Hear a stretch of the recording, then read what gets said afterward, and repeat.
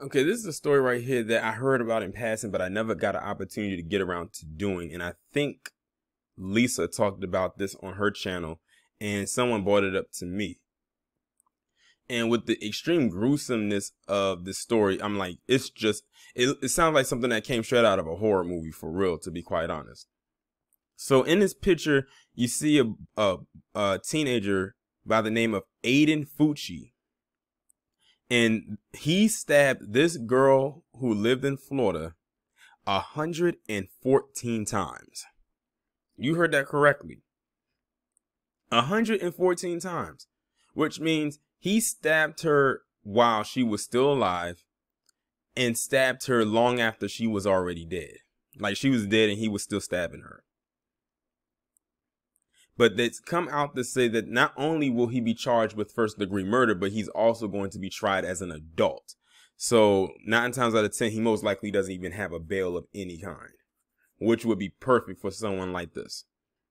But I'm going to go ahead and get into this article.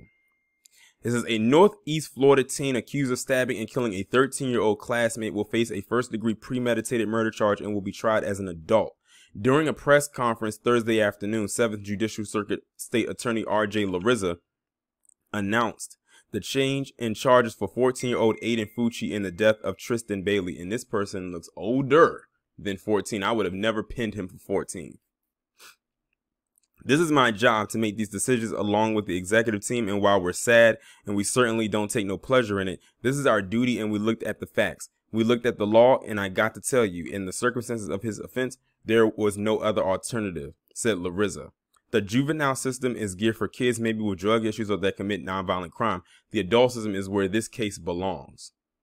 The St. John County Sheriff's Office announced earlier this month that a medical examiner had determined that the cause of death for Bailey was sharp force trauma by stabbing. The manner of death was ruled a homicide. Larissa confirmed during Thursday's press conference Fucci stabbed Bailey 114 times with a folding buck knife, which is commonly used for hunting.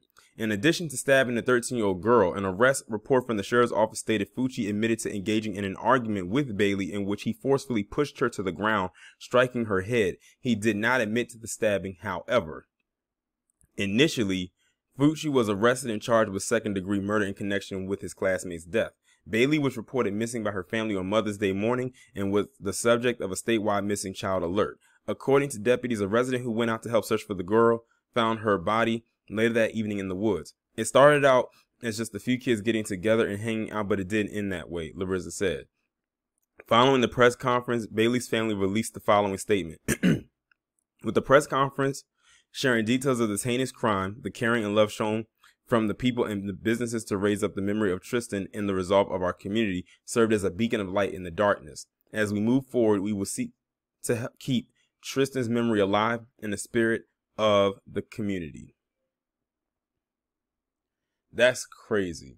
Well, what's even crazier is the fact that he only admitted to pushing her. He didn't admit to the more gruesome part of it, which was stabbing her 114 times. Like, imagine being in the coroner's office and you have to sit there and count those stab wounds to come up with that number. And then you probably had to count more than once just to make sure that you did not miscount. Like, I have to give it to them, like, they have a very, very tough job. Like, the people who work at the morgue, they have a very, very tough job when it comes to situations such as these. But I still don't believe, like, I can't believe that this person that I'm looking at on my screen is 14. Like, I would have never pinned him to be nobody's 14. He looks older. He looks old as fuck. Like, for real, for real. So that lets me know if he looks like this at 14, imagine what he's gonna look like when he's 30. But yeah, like, that is insane. That is wild. That, like, what would drive someone to do something like that? It said that it started out as an argument, but I wonder if he liked her or something like that and she didn't like him, whatever the case may actually be, and everything like that. That's wild. That's crazy. But I'm gonna be honest. I saw a picture of her, or I'm looking at a picture of her as I'm looking at this, and she doesn't even look 13. I don't know what's going, because she looks older. Looks like he looks older. Like, when I saw that their ages were the ones that they had them at, I'm like, Are they sure? I don't want to, make it seem like that, but I'm just being honest. I'm just saying a lot of these teenagers or these preteens are looking older nowadays, but I think it's something in the food that's causing them to look older, like the hormones and whatnot. But anyway, I'm not here to talk about that.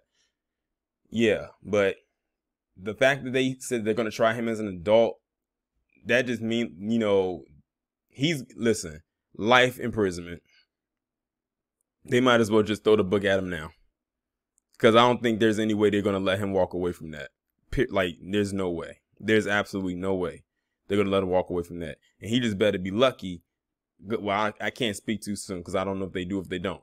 I don't know if Florida has capital punishment or not. But if they did, he would most likely get the death penalty. Like, this has death penalty written all over it. Like, I don't know what would drive someone to stab somebody that many times. Like I said, she was alive, so she had to feel those stab wounds, or the knife going into her body, and then she was already dead. Because 9 times out of 10, she was dead, but way before he got to his last stabbing. From the bleeding and whatever artery he most likely hit. But yeah. And he has this look on his face, like this very nonchalant look on his face, like he just didn't care. Like I said, they said they were arguing, but we'll never know what the argument was about unless he actually says what it was about. And I bet you I bet you he liked her, and she probably didn't like him like that. She probably turned down his advances and said he pushed her or something. So he was clearly being the aggressor in this situation. Who knows what he was trying to do? But it's just crazy. And I think what's making it even crazy is the fact that both of these two individuals were teens. Both of them are teenagers. This wasn't 2 adults. And they were both young teens at that.